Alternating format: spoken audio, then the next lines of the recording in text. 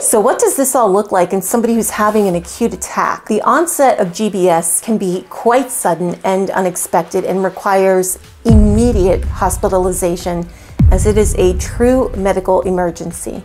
It can develop over a few days or several weeks, with the greatest weakness occurring in the initial few weeks after symptoms first appear. And these would include weakness and tingling in your hands and feet on both sides of the body, which can gradually spread and paralyze breathing muscles, loss of reflexes, unsteady walking or inability to walk or climb stairs at all, difficulty in speaking, chewing, or swallowing, double vision, or inability to move the eyes at all, severe pain that may be shooting, aching, or cramp-like, bladder control and bowel function issues, rapid heart rate or tachycardia, and difficulty breathing. When this is rapidly spreading, most people need to be hospitalized to receive treatment and life support.